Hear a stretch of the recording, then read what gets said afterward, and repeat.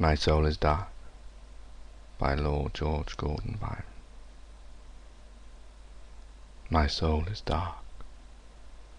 Oh, quickly string the harp I yet can brook to hear, and let thy gentle fingers fling its melting murmurs over mine ear, if in this heart a hope be dear, that sound shall charm it forth again, if in these eyes there lurk a tear, 'twill flow and cease to burn my brain.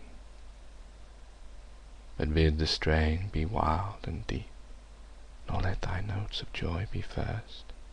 I tell thee, minstrel, I must weep, or else this heavy heart will burst, for it hath been by sorrow nursed, and ached in sleepless silence long, and now 'tis doomed to know the worst, and break at once, or yield to song.